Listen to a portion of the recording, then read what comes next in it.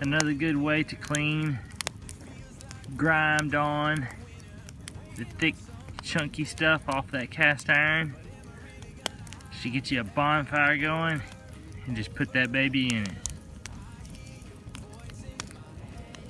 It'll burn it off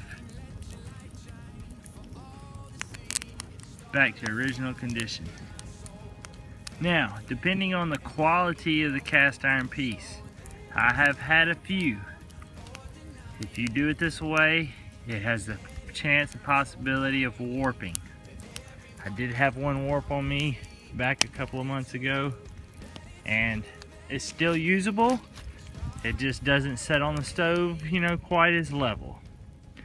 Rocks a little bit, but it's still good. Anyways, just thought I'd share.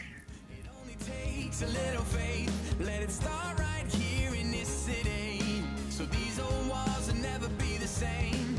Over and over again, I hear your voice in my head.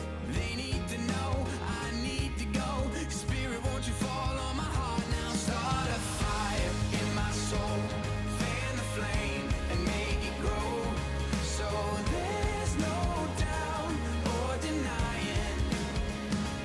Let it burn so brightly that everyone around can see that it's you that we need. Start a fire in me. You are the fire, you are the flame, you are the light on the darkest day. We have the hope, we bear your name, we carry the news that you have come to save.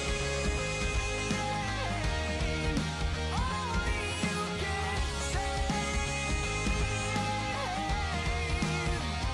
start a fire in my soul, fan the flame and make it grow, so there's no doubt.